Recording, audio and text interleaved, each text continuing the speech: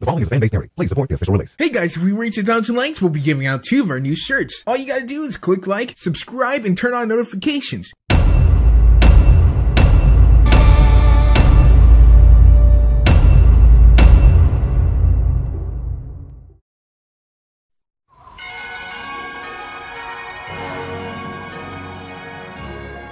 You guys remember when shows used to have holiday episodes near or at least on the day of the holiday?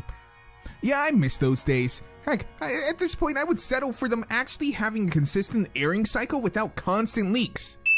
Pony's voices fill the night, hearts warming, Eve is here once again. Come on, every creature, sing!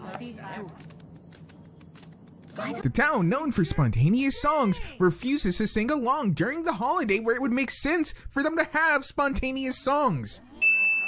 I love Heartswarming Eve. It's all about friends and presents and family and presents. Spike's like what, 18, 20?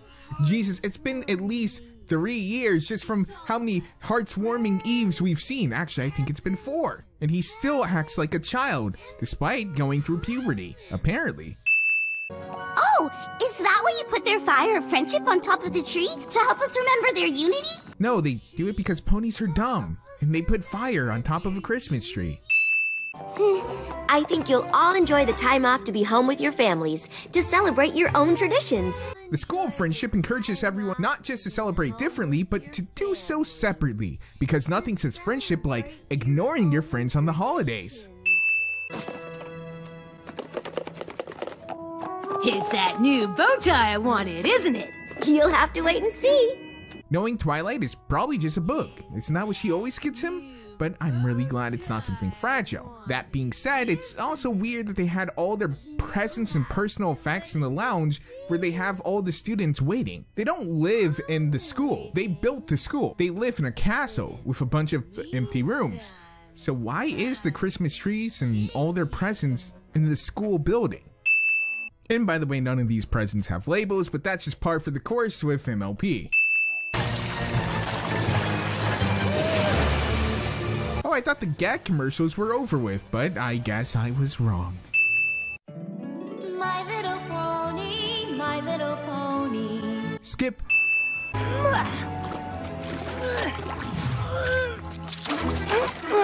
Twilight covers herself, but not Spike, because Twilight is addicted to Spike.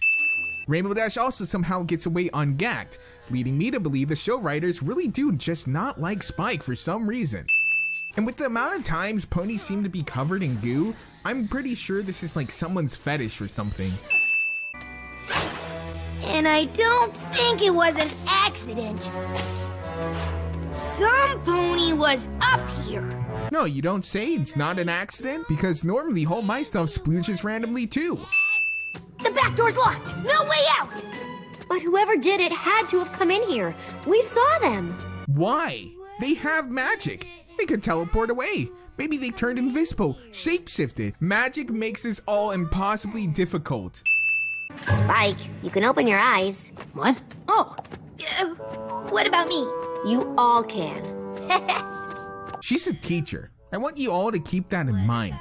Rainbow Dash is a teacher. She molds young minds, and this is the peak level of her intelligence. And once we find out who did it, just you wait. We'll... Telling them the punishment will 100% call for them to actually admit to doing the crime. All right, let's get to the bottom of this. Who wants to be interviewed first? I'll go. Beats mop duty. Yep, the guilty one goes first, lies to the administration and his friends, but will receive no punishment. Because why would he? This is MLP. Attempted genocide is rewarded with free room and board. Thirsty? Dive into some holiday punch.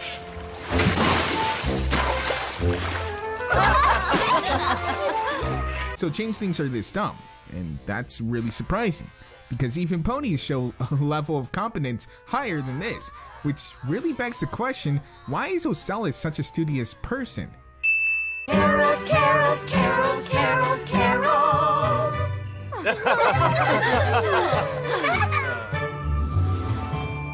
You might have misunderstood things just a little. How can you tell? She only said what she did, which is exactly what it would sound like anyone would do. Did you also somehow see the flashback like we did? Cabs and family pick out perfect smashing log. Then yak smash it!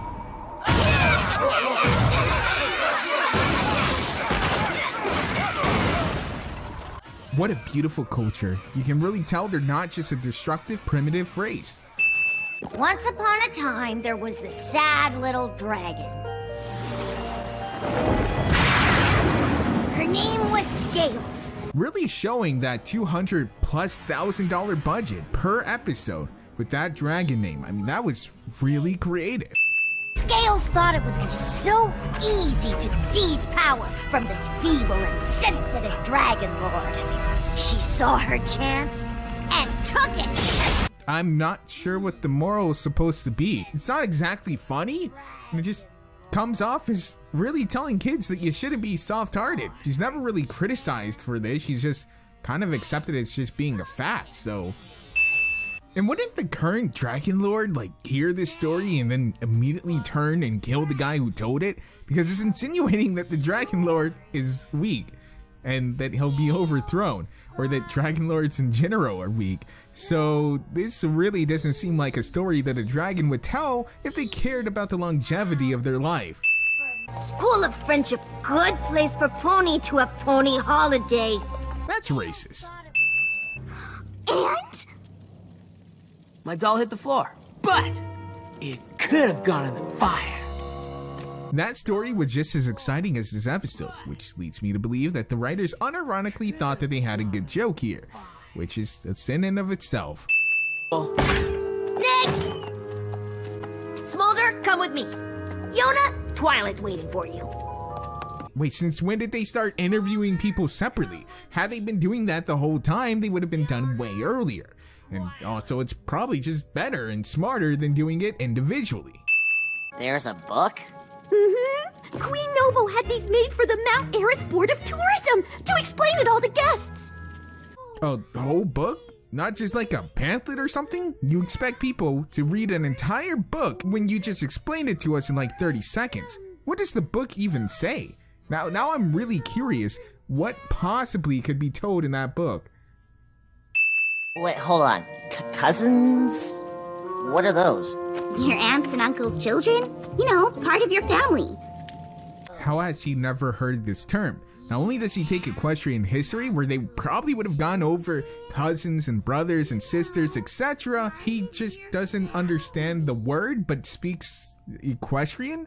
Seeing as how they don't have their own separate language, they're going to share the same vocabulary. And while the cultures may differ, if they're tied together by the common language, then they should understand what these terms mean.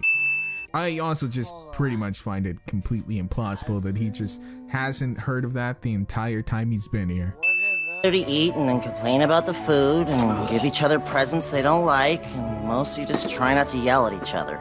Wasn't Gabby like super happy and stuff? Now she's all depressed? Or is this memory somehow before she met the CMC? Which, to be honest, before she even met the CMC, she was already so happy. And that calls into question when this episode took place, or rather when the memory took place, because he looks the same age. We kinda guessed it was you, but we wanted to give you the chance to tell the truth. Wait, you knew it was him, and you still put everyone else through it. What happens if they did confess to cover for him? Would he get into more trouble or less? Would that prove that they understand what it is to be a friend? Or would it say that because they weren't being honest, that they actually don't understand what it means to be a friend? But you're still gonna have to make amends and stay over break for extra friendship lessons. By yourself. He actually gets punished, but Starlight doesn't. I struggle to understand the moral implications of this. I'm staying. What? All right. I guess pony holidays can't be that bad. Because peer pressure is friendship. Since you obviously know that Hearth's warming is about coming together, I'd be honored if all of you would join my friends as guests at our holiday table. Never mind, nothing of consequence was done. Almost forgot what show I was watching for a second there. Hearth's warming! Eve is here once again! It's fucking August!